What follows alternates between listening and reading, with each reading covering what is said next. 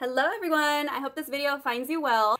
I wanted to add on to my recent post about income streams. As you know, money is not a subject that we talk about in school. Since we're in quarantine, I'm able to teach my niece and my nephew about finances and teaching them about the assets and liabilities and what they are and how to use credit cards, debit cards, creating bank accounts. And then it occurred to me that our nation right now, we have 17 million Americans that have filed for unemployment, and that's just maybe not even counting the people that already were on unemployment.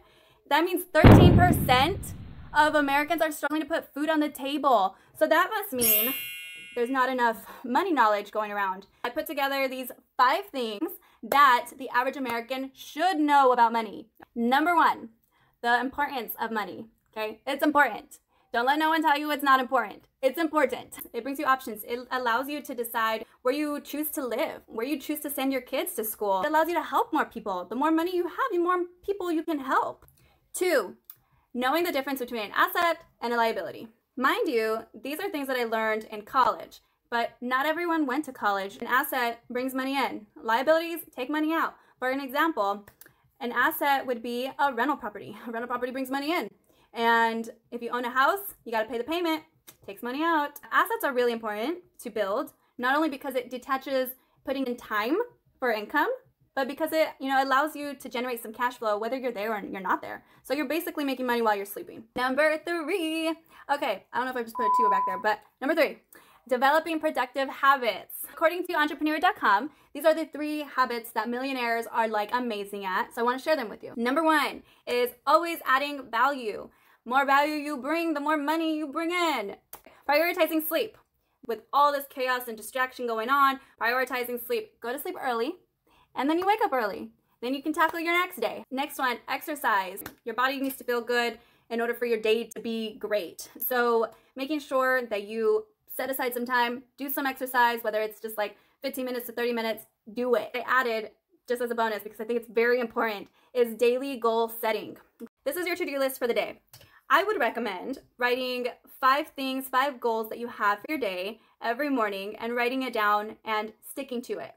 If you don't stick to it, you don't tell your hours of your day where to go, your day is going to decide where those hours go. And then you end up forgetting what you needed to do that day. So it's very crucial to stick to that to-do list and making sure that you accomplish what you need to do that day.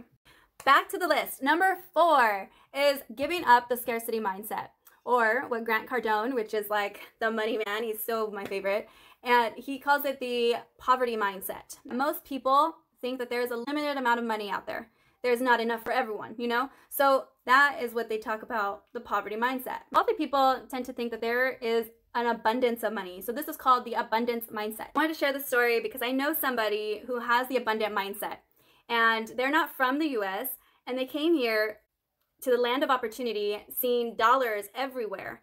They seen it like right there, and so they're just charging at it. While people that are from here, that are, they have it so well here, they just don't know. They don't know what they have their hands on. These people that do come from the other countries, they do work so hard because they see it. They've seen what they have here compared to what they have in other countries. Hope you guys are still with me. We are at number 5. The rich understand that they don't know everything. It's impossible to know everything. So what they do is they surround themselves with people that know more than they do or know other subjects that they don't know. And they seek experts, they seek mentors, they seek coaches, different ways to build their skills and build their relationships. Mentorship has helped me personally, and it's helped me expand my mindset more than it was before, because it wasn't always like this. Where I grew up from, we never talked about money. We really didn't.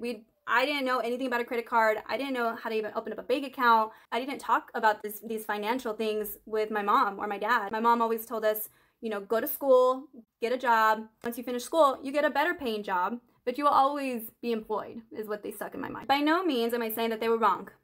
Obviously, you go to college, and that opens up some opportunities for you to get a better paying job than someone who didn't go to college. Sometimes.